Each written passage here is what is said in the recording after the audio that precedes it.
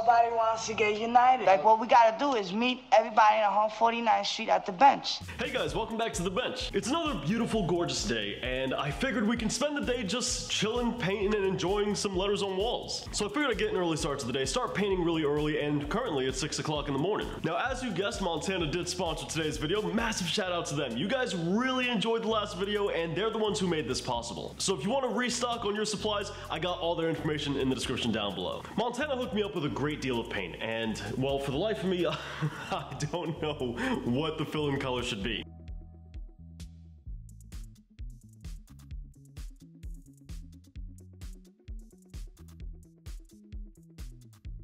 So we got the outline all knocked out, and at the moment, I'm kind of trying to figure out what color it is I want to use for the fill-in. But I don't have a lot of different colors. I got blues, I got greens, I got purples, I got pink, and I think that's it. And I don't really want to use pink or purple on this kind of blue, so that leaves me with green or blue. And I'll be honest, I'm kind of partial to the blue, but we just did that. So I might go with the green. Well, we're going to end up testing that out, see how it looks. I think I'm going to end up using the 60-40 for the fill-in and see how that goes for me.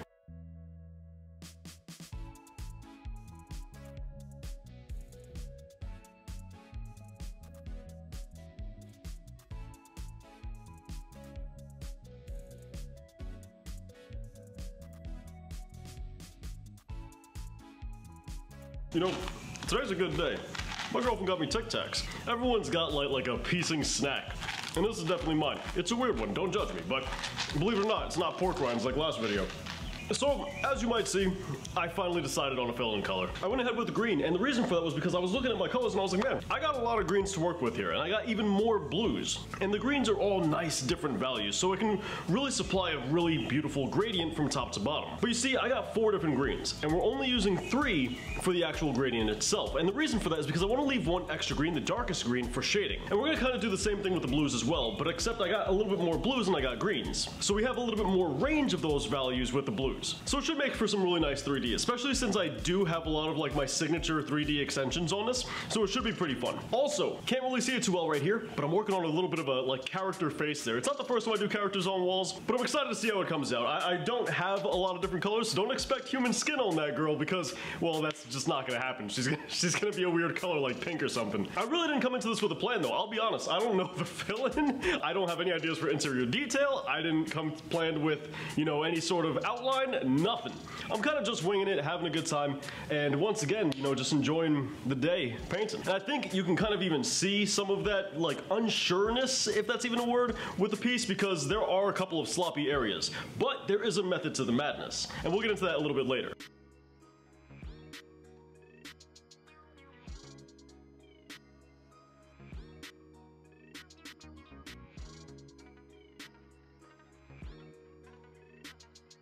I don't know what it is about Montana paint, but it seems like bees really like it. Because as I'm painting, dude, so many bees are like flying right around where I've painted. It's weird, it's strange. But check it out, really what I wanted to go ahead and show you guys was a little bit of a peek into what I was thinking when I was working on these letters. I know it's something you guys wanted from the other video, where you guys had mentioned that you wanted to see me kind of delve a little bit deeper into my thoughts as I was working. So check it out, for the G currently right here, we actually have like 2 different letter structures happening at once. So we have the first G right here. It's actually just one G, but 2 different kind of segments. So you have the rounded lowercase portion of the G that comes downward here and then swings up. You can see that open counter right here. Now granted, I did connect it in this area right there, so it's not really all that open, but it otherwise would have been. And then we have the more angular portion down here. So it's like 2 different parts of a lowercase G. But if it's one thing I really like doing in my letters, it's a lesson I actually learned from fine art, which is to have lines point to one another, have instances occur where something is directed towards. So kind of just to delve into that a little bit, so we have the leg of the R, which ends right there. And then it comes right about there where I'm gonna end up filling in. You're not gonna see any line past this point. So what I can do is I can take an extension of the G from over here, shoot it down, and make sure it lines up perfectly to where the R would have been. And that's why we see this kind of like dusty line right here, because this is gonna get erased, but it points to the extension of the G. Doing this sort of thing in your pieces can really help raise flow, and it also makes things seem more organic, as if it's supposed to be there, as if it serves some kind of purpose. And there's many different ways to do this. You don't have to do it with just extensions, you can do it with letters as well, and I'm doing it throughout this entire piece here, except for the bottom of the piece. Let's ignore that because I kind of sort of messed up down there a bunch, as you can tell. So someone in a previous video of mine asked, is it easier or better to go ahead and like do your line by looking at where your hand is or looking at where you're trying to go?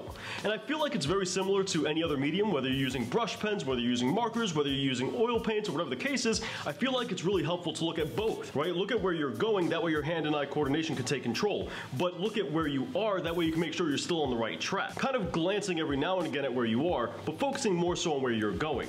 We got our mixing ruler again, which has lots of cardboard on it. But I want to talk to you guys a little bit more about what we spoke about before, about flow. And I tried it over here with this part of the M, this little extension that comes down. Initially, I had it swing forward and I was going to do something similar to this part, but on this side. And I realized I ran out of room, so I wasn't able to do that. And as a result, I had to shoot it down this way. Once again, making sure to align this with this. Now, granted, this ends up happening simply just because they are the same part of the same, extension. So it's not as suggestive as we first showed on the other side. But we also have this done here on the M, right over here, where the M comes down, stops, and then it shoots down to the compressed extension of the RI, where the RI has this little bit that comes down. Once I outline it, you'll be able to see it much better. We also have other little things like letter uniformity and similarity, which you'll see later in the piece at the top of the GR combination and the right-hand side of the M. They both are kind of the same with this dip down and then a dip back upwards. So little things like that help in order to go ahead and bring everything back together.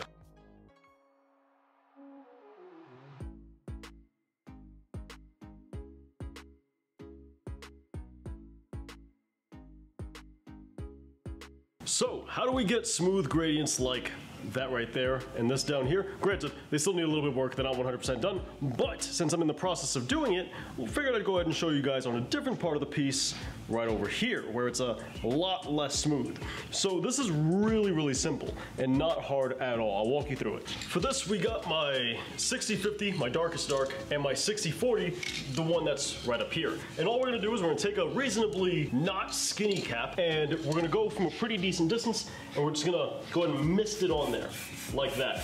All we're trying to do is we're trying to break up this solid line and make it a lot fuzzier. That's all we're trying to do. And notice how I'm tilting the can in this direction, because this is the darkest dark, so we're putting it on the dark side and we're spraying up. That way the paint kind of fades away as it goes further away. From here, you can take your other paint and do the same exact thing and just repeat the process until you get the kind of look you want. Gotta end up getting one of those GoPros. Used to have one, lost in Puerto Rico.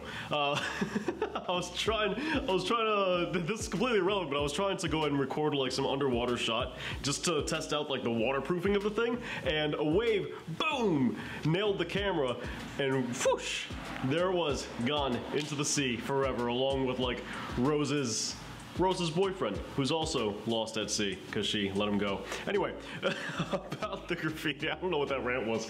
We finally put in the interior details. So what I did was I had like the 3 green gradient colors, right? The light green, the medium green, and the dark green. And I decided to pull each green into one of the other greens. So the light green would go into the medium green from time to time and do some interior details, whether it's bubbles or chips. And the medium green would go into both light and the dark green would go into the medium green. Now, I didn't really go ahead and finish everything up because, as you can see, the 3D still needs to go ahead and get filled in and shaded. So some of that blue is going to end up getting into the green, so I'm leaving all of the cleaning up until after the 3D is done. This is just the order I like to do things in. I know other graffiti artists like to do things a little bit differently, but I like to go ahead and hold off on my fill-in until after my 3D is a little bit more established. So I want to explain to you guys why it is I kind of work in the order that I work in, and I might even tweak this a little bit because I want it to be a little bit more similar to how I oil paint, where I start with the stuff in the furthest back, and then I work my way forward. To me, this seems to make the most sense for graffiti, just because if you want to go ahead and do your cast shadows or your drop shadow, then you can do that and you don't have to worry about cutting lines back, because when you do your piece on top of that, you can just go right into your 3D and start cutting the lines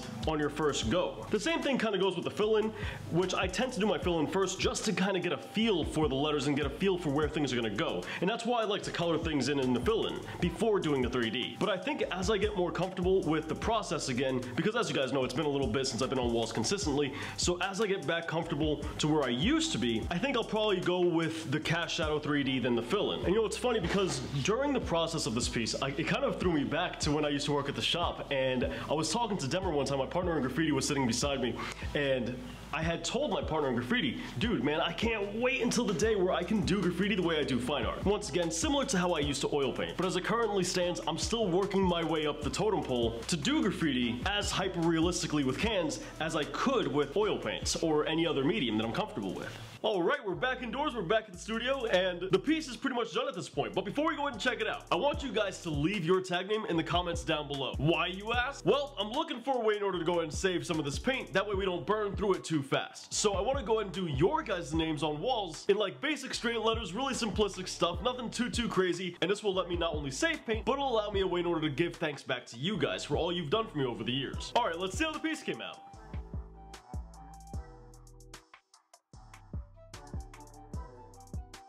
And hopefully you guys enjoyed the piece. If you did, be sure to give the video a massive like. It lets me know you want more of this sort of content. It lets me know you want more pieces on wall. And we can't possibly wrap this video up without giving a massive thank you to Montana. They're the ones who made this video possible, and I'm really grateful for the opportunity. So if you guys are in need of more paint, then feel free to check out all their information in the description down below. But with all that said, subscribe if you're new here and check these videos out if you want some more graffiti content. As always, I want to thank you guys for watching. I'll catch you guys next week, but until then, peace.